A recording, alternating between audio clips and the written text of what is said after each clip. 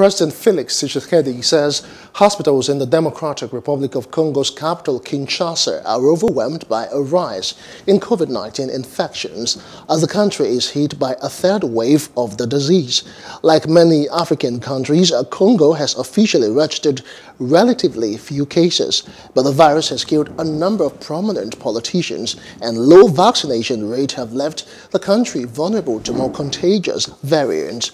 Health officials recorded 254 confirmed COVID-19 cases on Friday, one of the highest daily totals since the pandemic began.